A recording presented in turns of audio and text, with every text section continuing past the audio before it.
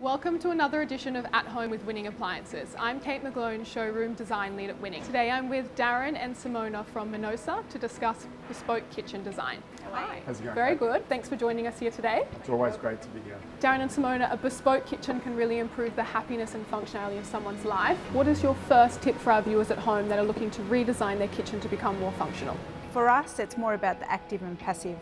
That's what modern life is, and when you're dealing with lots of different aspects of living in an open plan kitchen especially, the triangle sort of takes a back seat and the active passive zones become at the forefront of design. The 1946 working triangle came out of a U-shaped kitchen because that was typical. You know, most kitchens were on 3 walls with 1 island that was adjoined. So the working triangle made a lot of sense. Today we're talking about kitchens that are 7 metres long, 4-metre island units. Yeah, so we're not talking about the same type of kitchen. We're talking more about galley style with an island. We're talking L-shaped with an island. These are the styles, so we have to be thinking in a more contemporary way. What are our tips for any viewers at home that are looking to do some space saving in and around the kitchen? My number one tip for space saving would be to increase the depth of your bench tops. And in doing so, you actually are able to increase the depths of your drawers, which allows you to actually maximise storage under bench. My number one tip would be to think about some appliances, and there's one in particular. Open your fridge, you'll have a water bottle for the car, a water bottle for the gym, the kids will have water bottles for school. There's 4 people in the house. If there's 4 people in the house, there's 12 water bottles. Yeah, so think of something like a zip tap where you can grab it, chilled, off you go. That's 4 water bottles. So that's a lot of space saved in a kitchen, in a fridge right there like that. Darren, Simona, what advice do we have for viewers at home that are looking to select the correct bench top finish to reflect their cooking style? The first thing you need to ask yourself is, do I cook a lot? If I don't cook a lot, then beautiful surfaces like marble are really practical because they look great. If you're going to be rolling pastries every week or every second day or whatever it might be, then you might look at something that's a little bit more hygienic, like a solid surface or a porcelain-based product. There's lots of questions to be asked before that final decision. It's a very important one, and we believe that it really is based on how you cook, how often, and whom you cook with. So and also your budget. Would you as designers say that there are restraints on the overall look and feel if budget is in play? First thing you've got to understand is, what's my problem? Yeah, because design isn't just about making something pretty. Design is about making something that's highly functional, that solves a problem.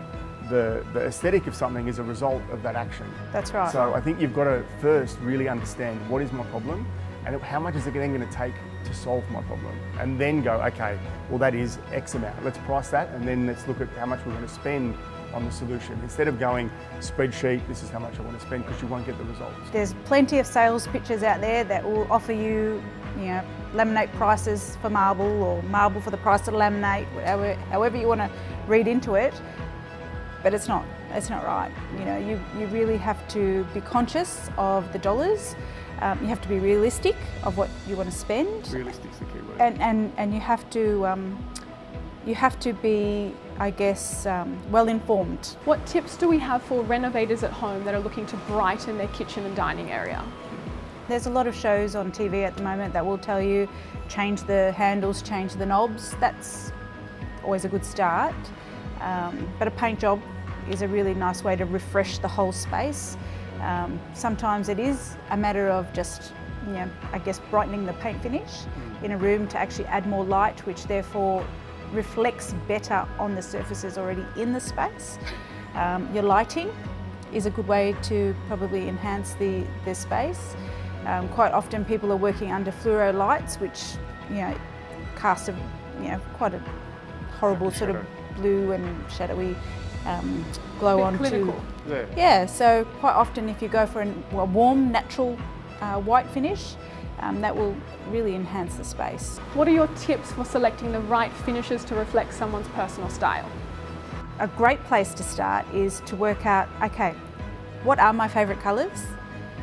Well, how long am I going to be in this home for? Yep. And if it is a long-term investment and you're going to raise the family there, I would suggest that a great place to start would be to think about the colours you love being surrounded by. I think in key we're talking about the home, and the home is where we live, so it's got to be something you're happy to live with. Yeah, absolutely.